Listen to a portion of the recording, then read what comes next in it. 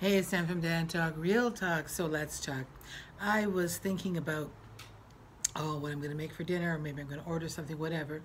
Then I thought, wow, you know what?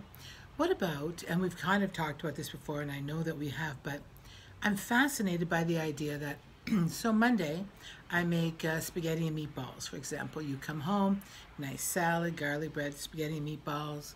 I take a meatball, put it in my mouth. I tease you suggestively with it. This is what I can do to you. And then I use my fork, I wind up some spaghetti, put it in my mouth and suck it in. Like really, I find that really sexy. And if a man did that to me or for me, I would like lose it. I just think that is so cool.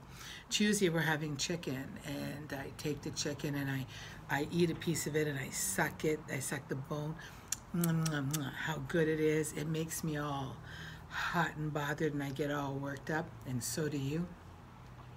And by the time we finish dinner, we can't even bother waiting for ice cream.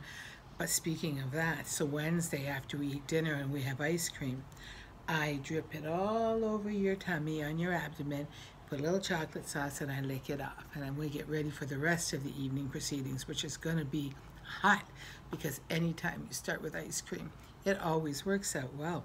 I love spaghetti and meatballs. I love chicken. I love ice cream. And now we're going to get to, how about if we start with the hors d'oeuvre course on Thursday, right? Now, how is that going to work? Well, I can put cheese under my breasts, my stomach, well, my breasts, when, you know what I mean, I take my bra off, they're going to be there. I can put it in a lot of places. I put it in my ear, put it on my neck. So when you lick my neck, you get the cheese. When you, olives, like olives, so you're kissing me and I exchange an olive with you. Oh, like that kind of stuff is super sexy. It riles me up, it gets me hot, it gets me there. And I think it would get you there too, and it probably does. This is Diane from Diane Talk Real Talk. Let's talk about menu sex more often, and some of you might come up with an idea. We're going to have a problem with fajitas because you got to put stuff on it, right? Or are we? Diane from Dan Talk Real Talk Real Talk. I'll see you soon. Ooh, enjoy.